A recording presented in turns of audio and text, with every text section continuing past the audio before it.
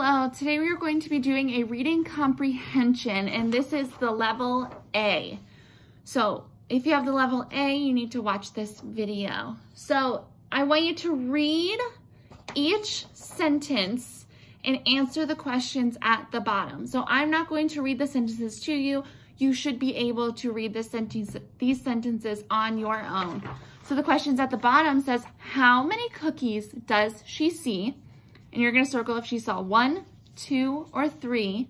And then which one is not in the story? Is it donuts, cookies, or candy? Okay, so you just have the 2 questions to answer, but you need to read all of this before you answer your 2 questions. And I hope you have a good day.